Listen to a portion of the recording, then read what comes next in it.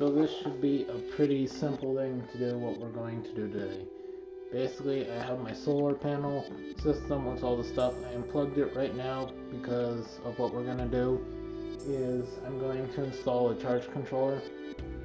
So how I had this before is I actually had to connect and disconnect the battery whenever I would charge it and go back in with the meter to check it to make sure it doesn't overcharge, which isn't really that much of a problem. I barely make any power with this at all, but it still could have the possibility to overcharge, especially since right now it's late evening, the sun is facing directly on the solar panels and generating the most power at this time.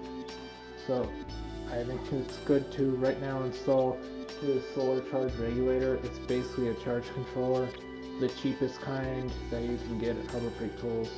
A lot of this is basically a Harbor Freight Tool stock setup without buying the kit. So we just buy the charge controller and the panels and hook everything together. It's 7 amps at 100 watts maximum. Of course, 100 watts.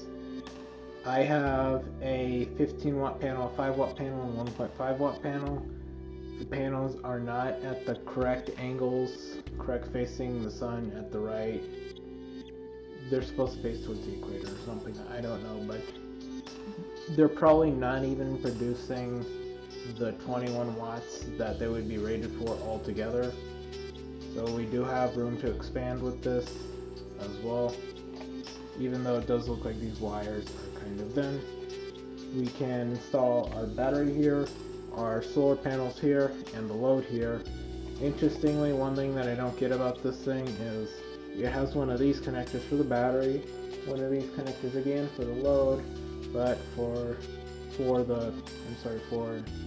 is one of these connectors again for the solar panel, and for the load it just has some wires which, even though they're strategically placed alongside each other not to short out, it wouldn't be that hard. You could just do that, and that would drain all your power and probably break your thing. So I'm probably going to have to put a connector on that when I do, but for right now I'll just tape it up or something. So how we're going to do this is we have our little hub here. The output of the hub is going to go to the solar side. One thing that they don't have at the store is an extender cable for one of these. How we could have it now is it would just be like that, and that's not very useful at all. So we're gonna have to make our own extender cable using whatever junk that I have. The hub did come with this, however. This is an open-ended lead. As you can see, it just ends in 2 wires. It's a very thick wire, so presumably this handles much more power than the charge controller could ever handle. And for our thing, we're just going to have, these are some clip leads which normally go to a battery and then end in our connector. So how we have to do this is, since they're going to opposite sides, that we have to wire it like this, so it faces out as an extender. Because this is designed to take power from here and put it out through there, this is designed to also take power from the connector and put it out through here, so that's why it has to do this crossover thing. For right now, I'm just going to tape this over in masking tape and just hook it up to get everything working. Painting tape is a good way to not use duct tape, especially if this is a very, very, very temporary thing that I'm going to take out whenever I can make or buy a better connector.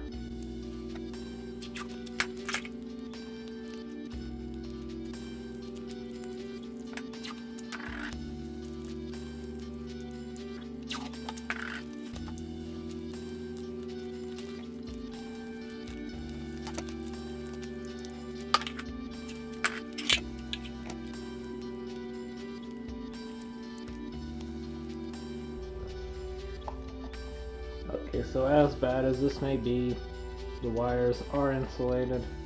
Well, Not really, but they were supposed to be insulated. And also we do have our connector thingy. So how I think I'm going to have it is the output of this goes to our solar panel connector. Okay, so what we're going to do is we're going to connect the solar panel to this and then put it to the charge controller, and then that can go to the battery. For right now, since we're just doing this for testing, I'm just going to put the 15 watt panel because that's probably the only one that's going to make enough power to even turn on the light. So we do get the charging light, also the high voltage light. There's no battery connected. I think you're supposed to connect the battery first, but whatever.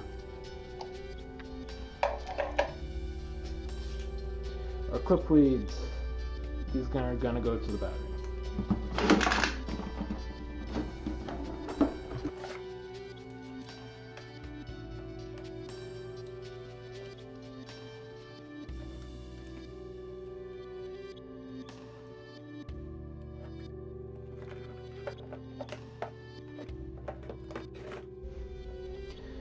Short wires are really becoming a problem with these things.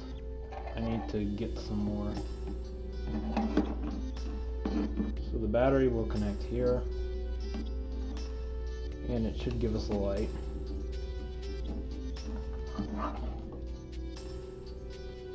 Okay, so it doesn't. What I'm going to do is I'm going to tape this here so it doesn't cause stress on the wires.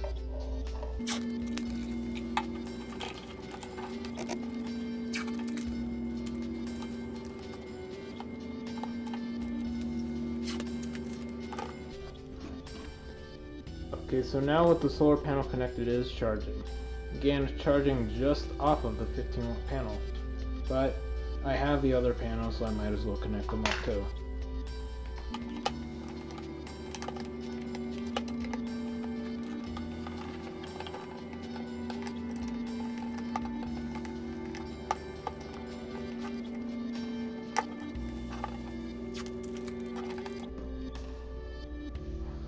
Okay, so here's our thing. As you can see, it is much better than what we previously had, just because there is a charge controller here, and I can just leave it as it is for now, and the battery will be maintained by the charger.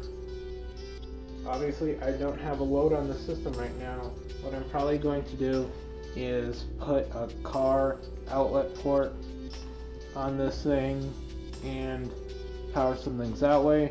Also, as I mentioned before, I do have some other stuff that I could be powering. As I mentioned before, I do have some other stuff that I could be powering with this, one of which includes this 12 volt fan thing. It's very easy to power. I could just get another one of these connectors and string some wire out. Also, I could power lights, the inverter. I'll try to power a computer. I have a little tablet thing that might run off of this continuously for a while. It's just powered by 5 volts, and I could get a step-down converter from that. But otherwise, I don't think I'm going to be doing very much with this system. I don't really want to expand it right now because I don't really want to make that much of a mess. But that's it for now.